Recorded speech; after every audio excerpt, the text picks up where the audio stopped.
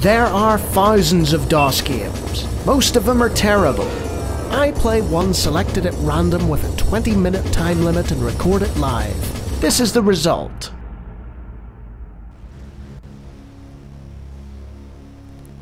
Raw Entertainment presents... and something production? I can't read that, it's like a black metal t-shirt, you can't read it. Some interesting sounds in the background. Not much in the way of screen. Ah, there we go! Blind Justice! Alright. Let's get cracking with Blind Justice. So we can either view the introduction, create a new character, journey onwards, or leave the realm. And there's little signs for the menu. That's nice. Let's have a quick look at the introduction, shall we? The nightmares have come again. You lie helpless, frozen in a fury of cold disease, numb and cold, violently abused by your senses. Uh-oh.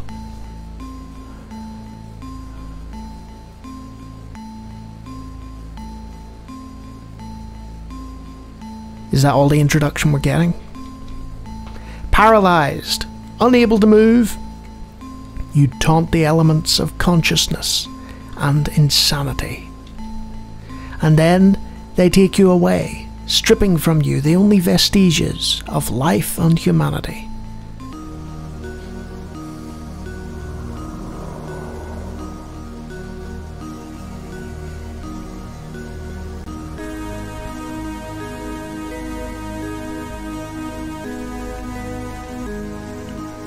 Okay. I mean, there's interesting effects on this introduction. Okay, visions begin to sting in your mind, needles piercing the soft flesh of your brain, searching for something that you cannot conceal.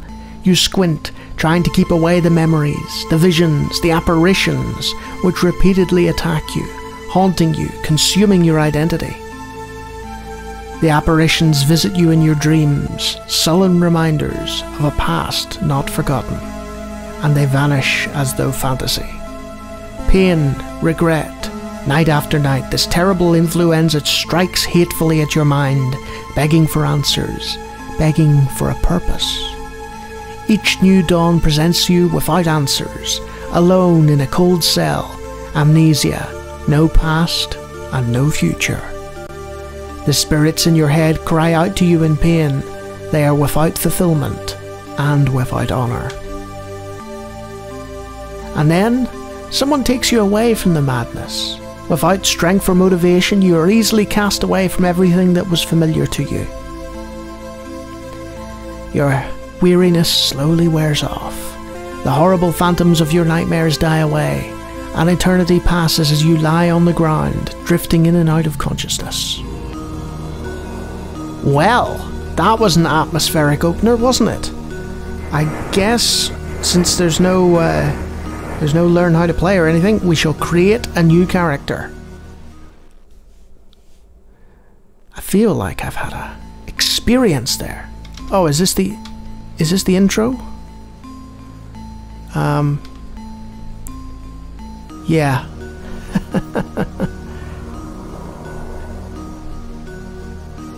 Or is this different? No, this looks like the same sort of intro. So we watch the intro of the game, and then we hit, play the game, and it's playing us the intro again. Okay. But, credit to it, you can just space on through with the space bar.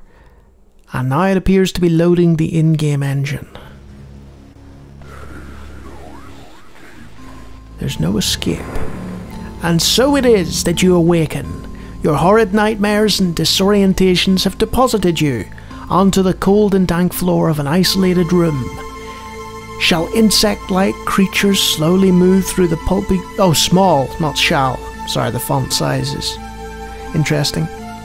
Insect-like creatures slowly move through the pulpy ground, perhaps in an effort to examine some fresh habitat.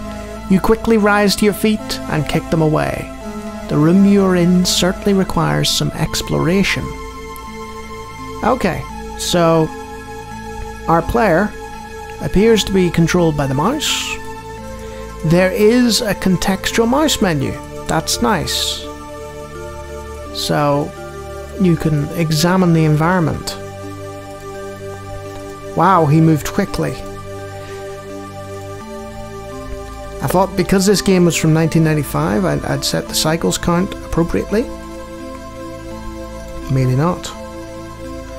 Is that a sort of what is thing? Can I click that? Canteen on a road. Let's take that, shall we? Okay. Oh, what's happened there? What if...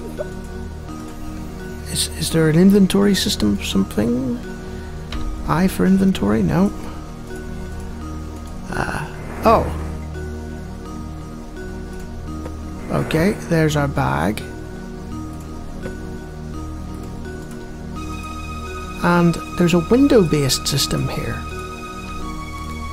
So, if I can close that, I can get back to this. Pick that up. Now, how did I do that? Did I click on the character? I did. Right. So that's the user, and if you right click on him, you can get a screen of sorts with an interesting windowed system, which I haven't quite figured out yet. You right click on the window to place it. So there's buttons which say go. What attribute? Maybe to use an attribute or something. I'm still trying to figure out the inventory here. There's a map, sort of like Ultima Underworld. Some sort of journal. Let's venture forth and see what happens. Can we look at that? Not much going on there. A straw bed with a blanket. It's a bit Ultima-like. You know, like a sort of cross between the Stygian Abyss and maybe Ultima 8. What is this place? A collection of scattered debris and waste lies in the centre of this room.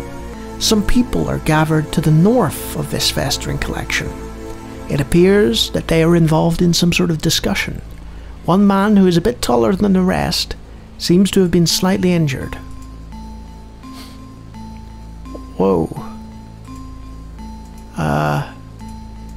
Can we talk to you? No? Apparently it's too cold. A strong man. That's all we know about him. Ah! Oh my god. That was the combat system, folks. I don't know exactly what happened. As you can see from like the flames and stuff, the cycle count's a bit quick. The combat's in real time. You appear to like click on them or something. Well, I just done killed a guy. A dead corpse. Great.